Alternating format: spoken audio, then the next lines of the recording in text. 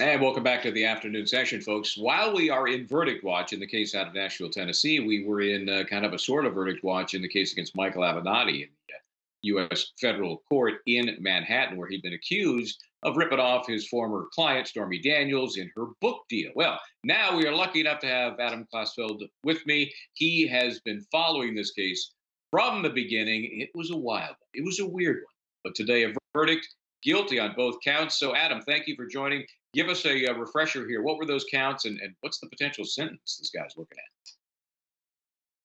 So the counts were wire fraud and aggravated identity.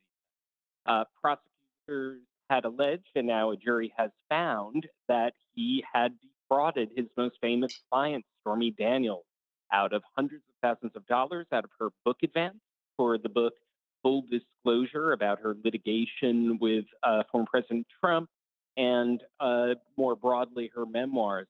So the jury returned the verdict today, right after they appeared to signal this morning that they were deadlocked. They had filed a note suggesting that one juror had refused to take part in deliberations.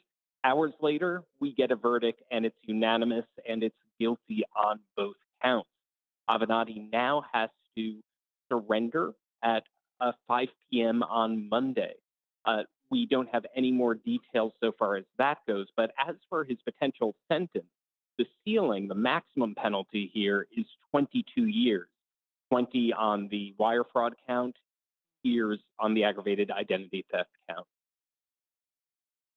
Wow. So we know that he's already been sentenced to 2.5 years in the Nike scam, in that fraud. He never served any time there. That was put off. What do you think he's got up his sleeve here? Is there something that will keep him out of prison this time, or is Monday really going to be the day that they lock him up? Well, that is his surrender date. We will see what he will argue in post-trial motions. We don't have any word on where he will be reporting to what facility. This, as you correctly note, this is his second conviction. As a matter of fact, his second conviction in this same federal courthouse, where he was also convicted of conspiring to extort Nike. And so he still has yet another trial on the West Coast for a variety of fraud allegations. The first one ending in a mistrial, but the case continues. So he's facing potentially a huge amount of exposure. Yeah, he might want to fire his attorney before he moves out to the West Coast for that next case.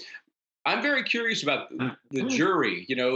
Before lunch being hopelessly impossible to have a unanimous jury. Must have had a great lunch. They come back after lunch, and what a miracle! It's a unanimous verdict. Do you have any other insight as to what may have swayed them? Anything you've seen, heard around the courthouse? Well, if you look at the details of the note that they sent this morning, they sent a note saying that one of the jurors was basing her position on all emotion. Now, back then, we didn't have any confirmation that it was an 11-1 split, or that the 11 people were leaning toward conviction, but it sure looks like it based on what we've learned. Also, the remark about he might want to fire his attorney, it's a good line, but he was asked by reporters as he left the courthouse, do you represent your decision to represent yourself?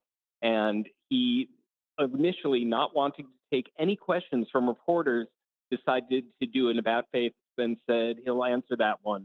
No, not at all. So we will see if he follows the same path in his remaining trial on the West Coast. Yeah, what a shock. Michael Avenatti arrogant about something. I'm shocked at that.